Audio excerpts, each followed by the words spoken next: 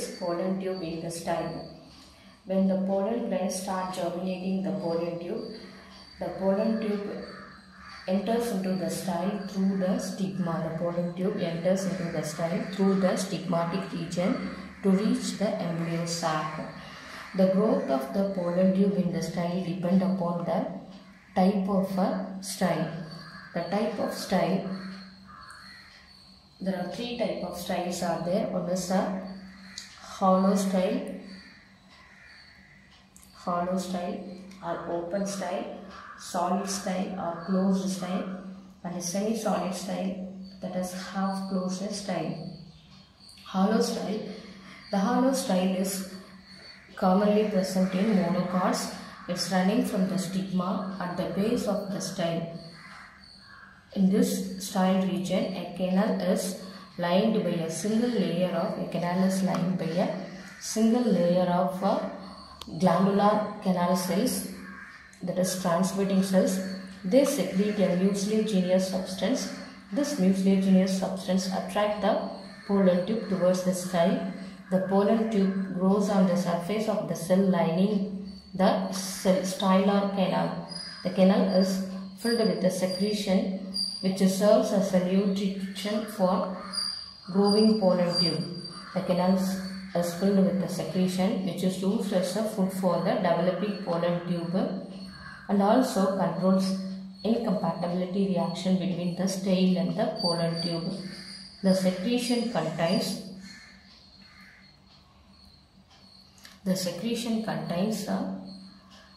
lipid, carbohydrates, enzymes like esters, acid phosphatase, and also it contains the protein, the controlling sexual incompatibility.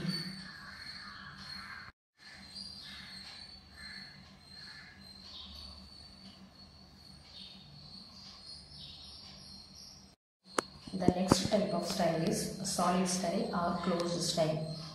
It is common in dicot. The closed style is seen in dicots.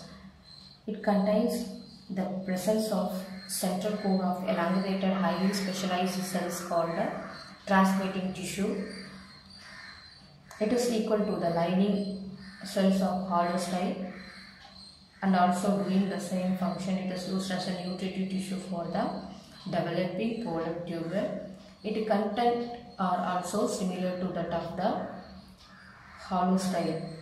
The pollen tube grows through the intercellular spaces of the transmitting tissue. The pollen tubes grows through the intercellular spaces of the transmitting tissue. Then the last type of style is a semi-solid style or half-closed style. This style is intermediate between both types, that is solid style and also open style. There are different opinions on the nature of transmitting tissue present in the semi-solid style type. Some authors consider that it is found only in the solid style, while the other consider that the lining of the cells of hollow style also has transmitting tissue.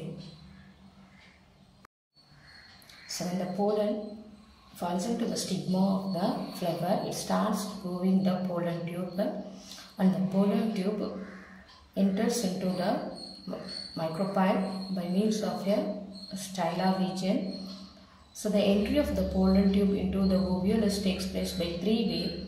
One is porogamy, chalazoogamy, and mesogamy.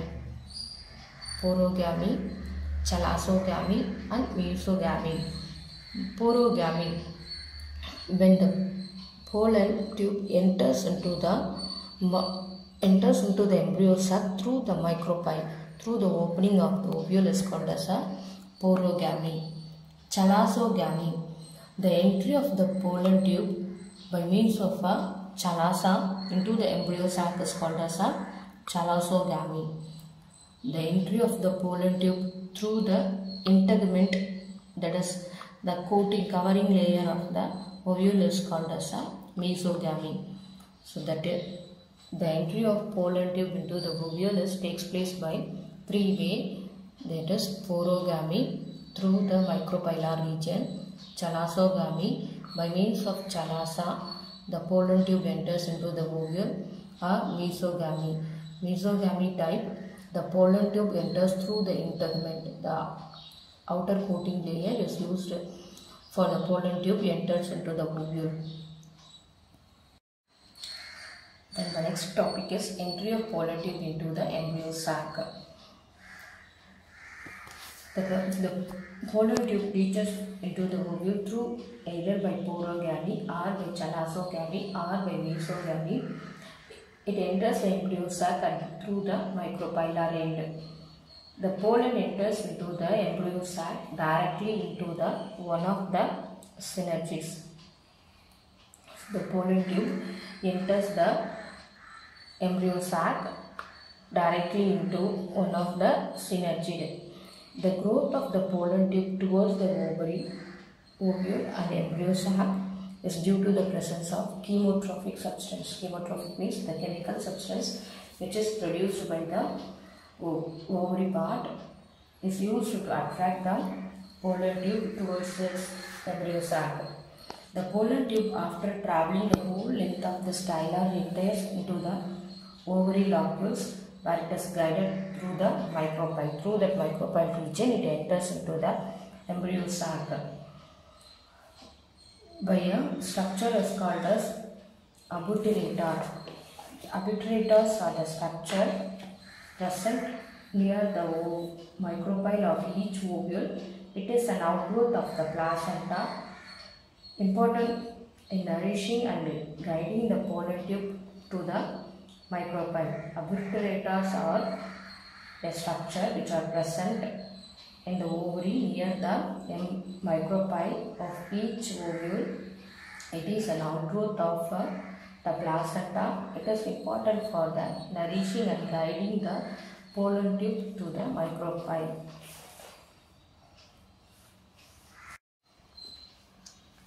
After reaching the embryo sac, a pore is formed in the pollen tube wall at its apex or just behind the apex. A pore is formed with its apex of the pollen tube or just behind the apex. The content of the pollen tube has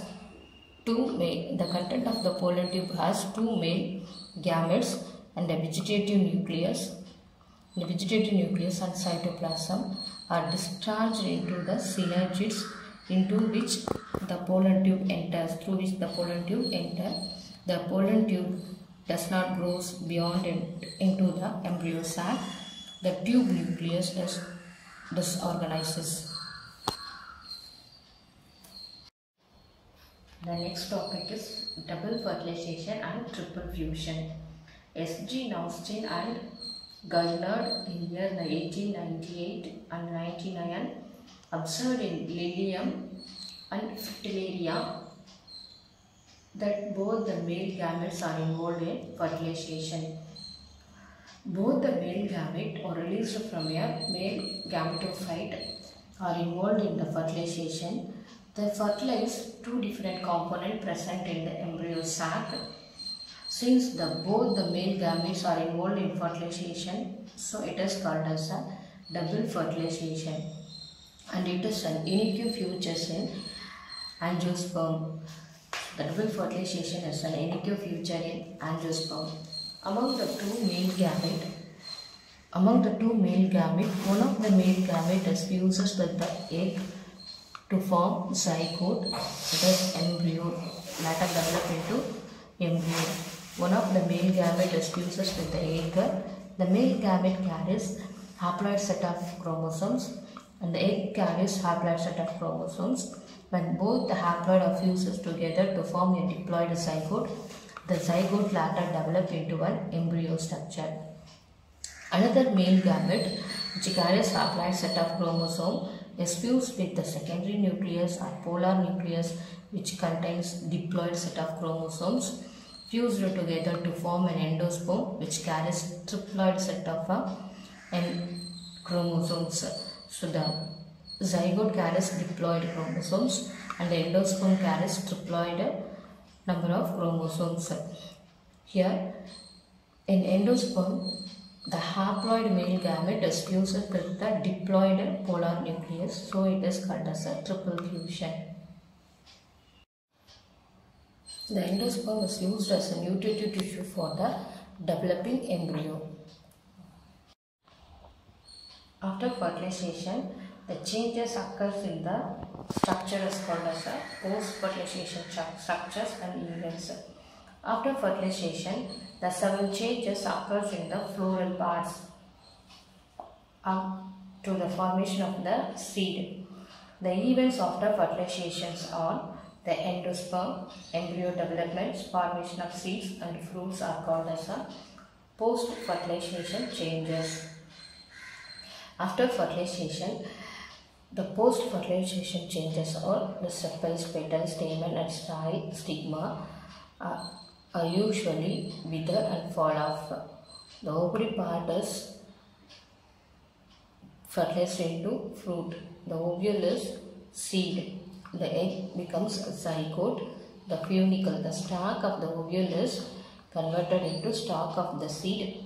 The micropyle that is opening in the ovule is micropyle of the seed, which is used for the facilitates oxygen and water uptake. The new cell is present in the ovary is converted into perisperm. The outer integument of the ovule is testa, that is outer seed coat layer. The inner integument is tegment, that is inner seed coat. Synergid cells are mostly degenerated. The secondary nucleus is converted into endosperm. The antipodal cells are also degenerated. These are the some of the post-fertilization structures.